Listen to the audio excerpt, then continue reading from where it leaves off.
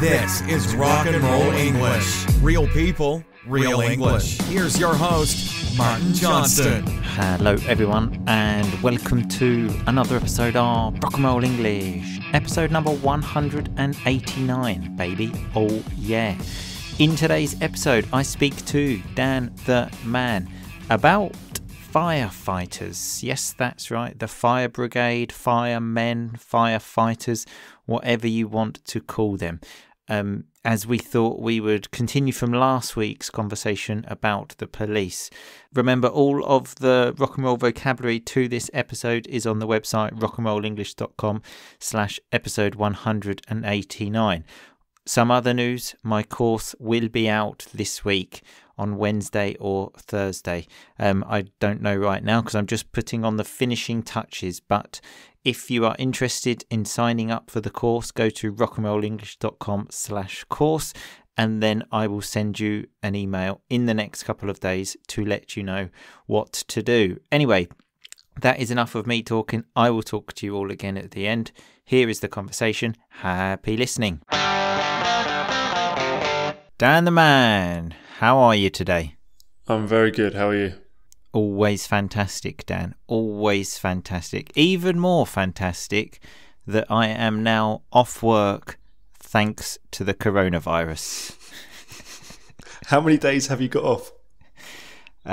So let me just think. Thursday, maybe even, I can't. You know what? This is the problem. When you have a few days off, I can't even remember what day of the week it is now. I think it's 2013, so... Oh, I feel your pain. But anyway, it will be like 4 days in total. So always fantastic in answer to your original question. Anyway, how do we usually start the show, Dan? With a review. And do you think we have a review? I would say yes, but from your tone, I think it's no. Wow, that's intelligent. You are learning, okay? Only nearly 200 episodes in. Notice how I said 200 episodes in, like into the podcast, and you have finally learnt. No, I don't think we do, but I had the feeling that there is a review, but now I just can't find it because sometimes people do send them to me, and then I just lose them, I think. So I'm obviously very well organised there.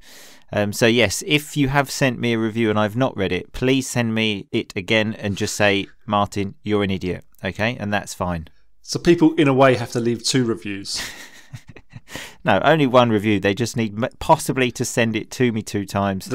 The second message is a review of you. That's fine. Anyway, do you know what we're talking about today? I'm going to guess the coronavirus. Well, you have guessed wrong because I'm so fed up of hearing about it. So when you're fed up, you're so bored of something that I don't want to talk about it. So we are not talking about that. We are actually talking about firefighters, okay? As last week we spoke about the police, I thought we can continue the conversation about the forces. I think they're known, aren't they? Are they? I'm sure they are. The forces, I think so. Anyone that you can call 999 and then you get through to them. So in England, you dial 999 and then they say, do you want the police, fire engine or ambulance? And then they put you through. Notice that phrasal verb, put you through. So you go through. I'll tell you what would have been a good episode if we had gone through 999 calls, because they're very funny. That is a very good idea. And I do need ideas for episodes, so maybe we will do that soon. So thank you very much. So yes, we are talking about firefighters. And like usual, I've got a few facts. And I think the first fact we can all agree on is that firefighters are real men. Yeah.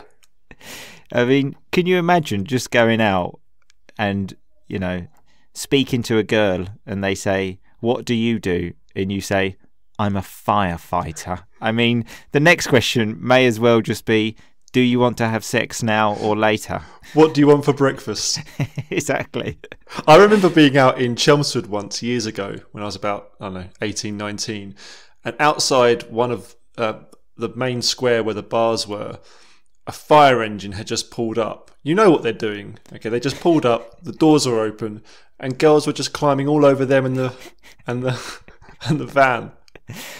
Notice he said there the fire engine pulled up, so basically just arrived and parked. Well, I'm sure that was the same as you, Dan, because when you were living in Chelmsford, what was your job title? An IT technician or something like that? When people would ask, I would just say IT because just because no one wants to hear when you go into details, and then you just see their face glaze over as you tell them. So when your face glazes over, it's like just the boredom on their face. Yeah, I mean, if you say to someone, "What do you do?" and they say, "I work in IT," I mean, it's just like, let's just end the conversation there. I used to lie at the end of it. Tell people you were a firefighter. No, I told them I robbed banks just because, I couldn't deal with telling people I worked in IT. I mean, I had the same when I worked in a bank. If someone said to me, "What's your job?" I honestly would just go, "I work in a bank." And then pretty soon they would just walk away and stop talking to me. So, I mean, this is kind of connected to the previous point, but a firefighter, apparently, when they have all of their gear on, so when I say their gear, I mean the uniform and all of that, it weighs up to 30 kilograms. Can you imagine that? That's as heavy as you, isn't it? Well, that's what I was thinking. I'm lifting my 3 kilograms in the gym. If I had 30 on me, I wouldn't be able to stand up. Did you ever consider going into being a firefighter? Absolutely not. Why would I ever even think about that? I mean, like, dealing with fires, I couldn't think of anything worse. And as we know, I'm not a real man. In fact, just the other day, I was coming home, I'd parked the car and I was just literally walking in my front door, and then my neighbour saw me downstairs and said, "Oh, I've got a problem with my car. Can you look at it?" And I said to her, "Well, I don't know anything about cars." And she said, no, please. So she opened up the bonnet. So the bonnet is the bit of the front of the car. Are you serious? Yeah, totally serious. And then we're looking at the engine of the car. And I just said, "I've got absolutely no idea about this." And she said, "No, look, there's smoke and stuff." And I said, "Yeah, I can see that. What the fuck do you want me to do about it?" I would have loved it if you had taken one look at it and said, "Okay, bring me my tools." And you start bashing around. Honestly, have you got tools? I do have a toolbox. Mrs. Rock and Roll English, her dad bought me the toolbox. I can't even carry it. It's too heavy. I thought you said I thought you were going to say you can't even open it. It's also quite difficult to open, I must admit. The only person that uses it is him when he comes round. So I think he bought it for himself, just so he didn't have to bring tools here every time. It's a good strategy. Yeah, very good. So this next one is just absolute madness. Apparently from 1603 to 1867, very precise, I don't know why, Japanese firefighters fought fires in a different kind of way. So they used to wet themselves before going into the fire, so they were less flammable. Yeah, but surely within 5 seconds you're going to be flammable again. Yeah, well, I'm not 100% sure if this means wet themselves like piss themselves or just put a bit of water on you, because if it's piss yourself, honestly, could you imagine there's a fire? It's already a hard job, isn't it? Well, yeah, exactly. And if there's a fire, you have the pressure then of doing the piss. So, like, you're standing there, you're looking at a fire, and then your manager says, "Come on, boys, this is it. Let's piss ourselves." I wouldn't be able to do it. I don't understand people who can't piss in front of people. That makes no sense to me. You can't do it. I know you can't. It depends how much I need to go. If I need to go and do a piss, I can piss in front of people, but I can't just not like this. You told me when you worked in a bank you had a awkward situation trying to piss in front of your boss. Yeah, I think I have mentioned this before on the podcast. It was in the urinals, so when you're pissing basically next to someone. That was because I was new to the bank and my manager was there and had his penis very near my penis, and I was very uncomfortable. So I did, in that situation, get stage fright. So when you get stage fright, it's like before you go on stage to play music or something, maybe you get a bit nervous and you can't do it. So yeah, I did get nervous and couldn't piss, and pushed so hard that I ended up farting, which was extremely embarrassing. But yeah, normally I can piss in front of people, but sometimes, not just at the drop of a hat. So at the drop of the hat, it means just like, okay, now piss. That's difficult. Yeah, of course, you don't need to go, but going into a toilet to piss and then not being able to piss is a strange phenomenon. That happened to me once, okay? I was intimidated by my manager's penis, okay? Not because it was very big, I didn't look, just the fact that his penis was near mine. Sounds like you did look. I did not look. Speaking of pissing, though, brings me on to the next point. This is just a question that I asked myself, is when they're at work and the fire's there and they're fighting the fire, what if you need to do a shit? What do you do then? That just wouldn't happen. I'm sure it wouldn't. Well, I mean, I just use this from my experience, because sometimes I'm in a lesson and I really, really need to do a shit, and then it's just such a nightmare. You're just looking at that clock and thinking, only sort of 25 more minutes. Please don't compare you teaching in a classroom to firefighters fighting a fire. Okay, I think there's a slight difference in adrenaline. All right, so another high adrenaline situation. Have you ever stopped having sex to have a shit? Put it that way. I can't say I have, actually. You Can you imagine that? Let's just stop for one minute. I'm just going to go and do a shit. But I don't think you understand, Dan. You've never taught a class, okay? It's also a very high adrenaline situation thing, and very similar to firefighting, okay? Of course. So another thing that firefighters often do is rescue animals. That's the classic thing that people say in England, that firefighters all day, they just go and get a cat from a tree. Yeah. Well, you would struggle with this, wouldn't you? Oh, that would be the worst part of the job. Yeah. Not shitting yourself or pissing yourself. It's getting cats from a tree.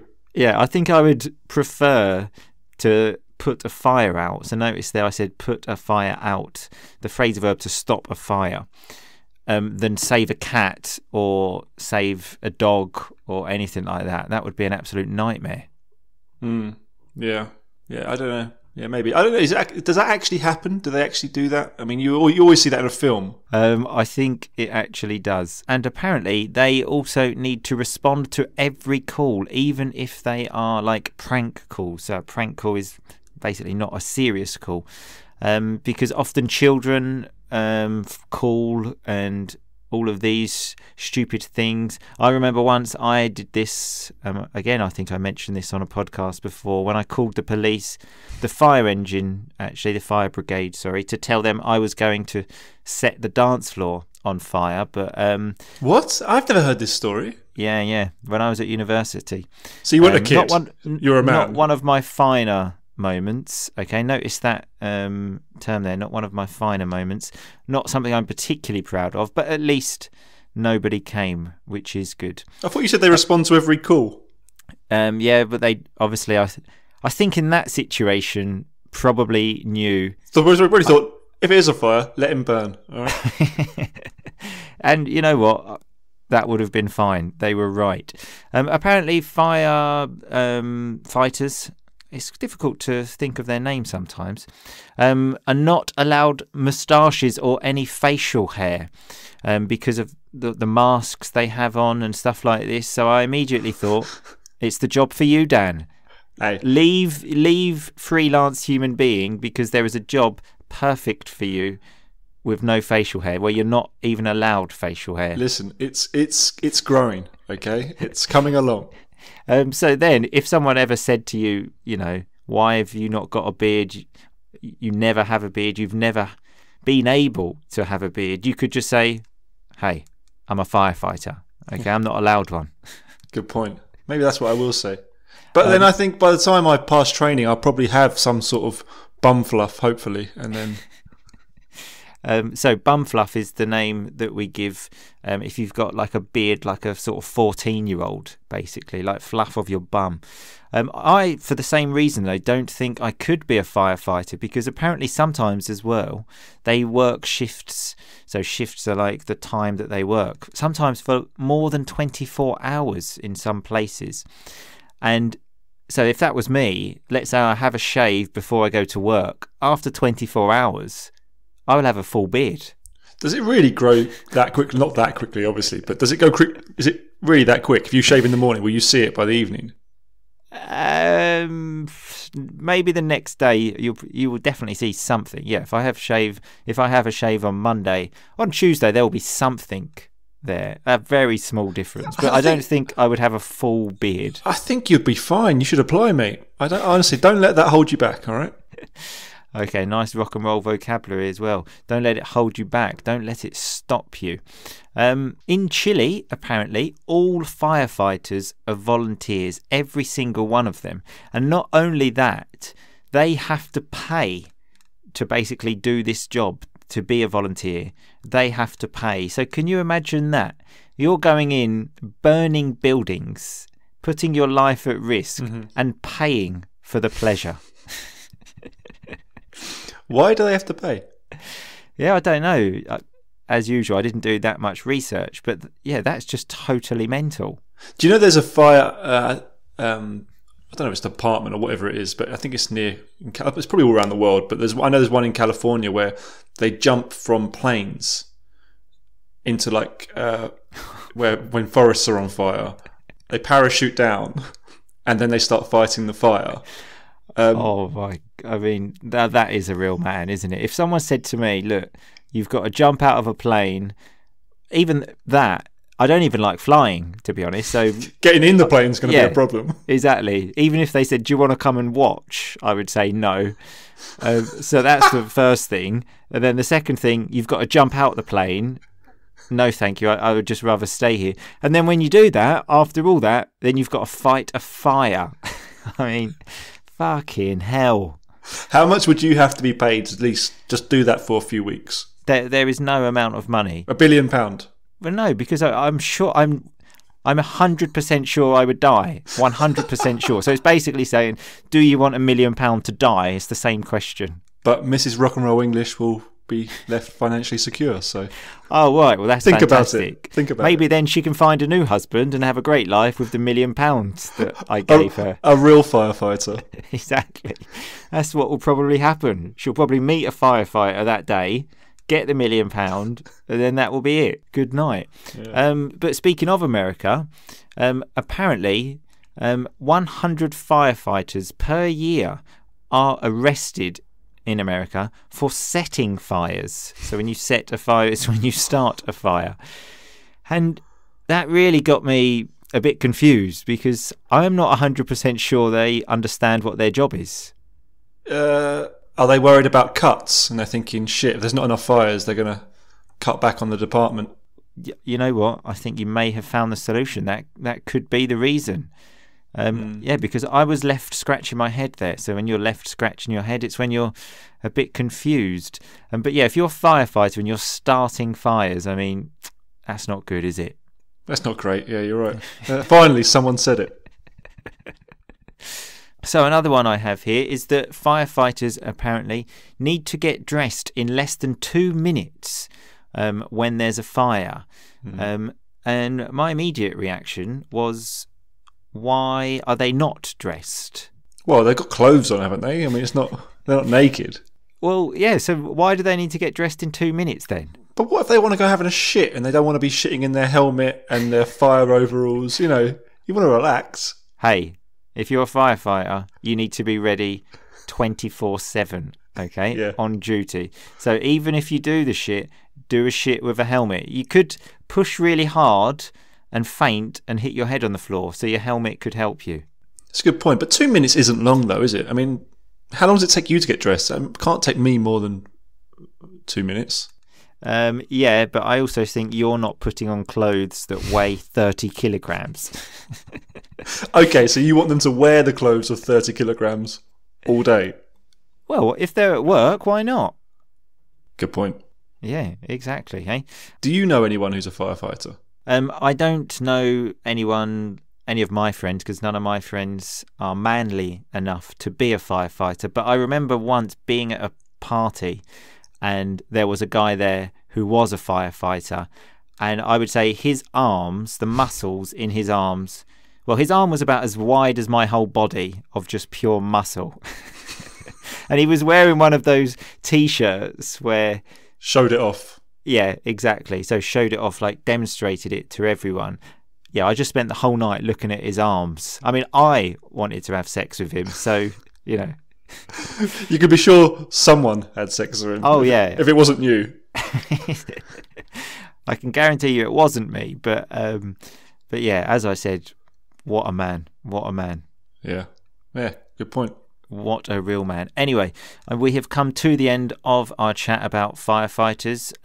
Maybe next time we speak, I'll be a firefighter. Let's watch this space. Hey, it's the career for you. Watch this space. Nice vocabulary. Stay tuned. Anyway, thanks a lot for your time, Dan the Man. I'm sure we will see you again very soon. Yep, speak to you later. See you later. Bye-bye.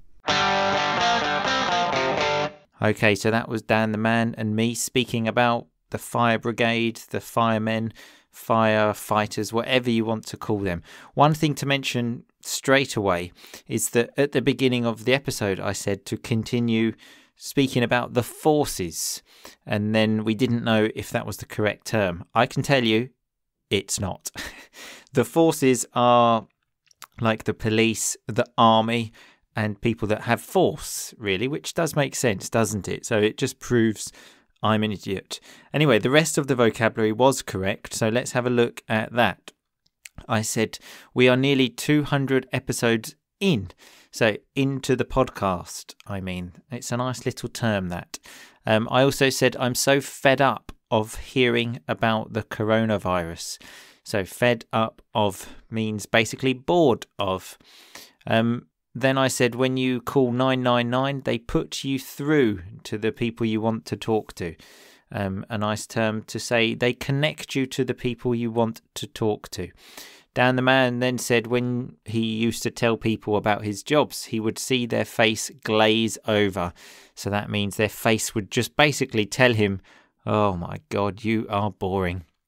Then we were speaking about firefighters, and I said they put all of their gear on. So all of their gear, their helmet, the boots, clothes, jacket, all of that. We can call that their gear. And then I mentioned how my neighbour showed me her car, and she opened up the bonnet. So the bonnet is the part of the front of the car, and under the bonnet you will find the engine. I don't know anything about it, but I know what the bonnet is. Then we spoke about urinals. So they're the name, or that's the name of the toilets for men, let's say, the ones coming from the wall that you pissing.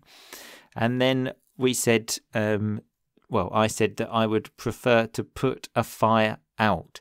So that's the term for like switch off a fire, because switch off a fire doesn't exist.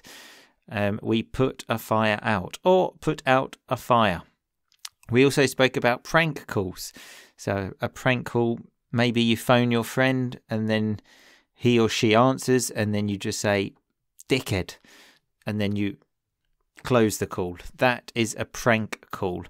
Then I mentioned when I phoned the fire brigade and told them I was setting a dance floor on fire, it was not one of my finer moments, so not something I'm particularly proud of. We all have them.